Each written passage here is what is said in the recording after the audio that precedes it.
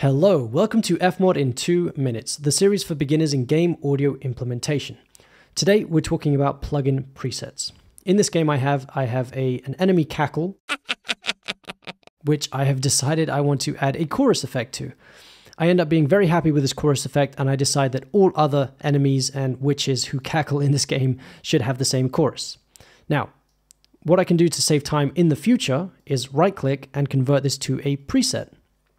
By doing so, this plugin with all the settings comes into the presets browser, which I can then rename as I see fit, and then attach it to any other event that also requires the same thing. I can also do this to the spatializer.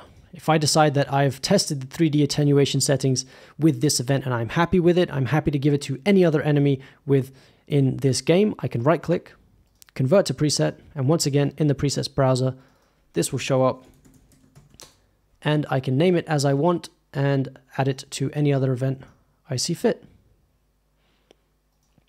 The great thing about this is that if I decide that across several different events, the settings of either of these plugins should change, I can affect those changes and they will transfer automatically to any other plugin, any other event that has the same plugin preset, which can save me so much time if we end up having hundreds of events sharing the same plugins.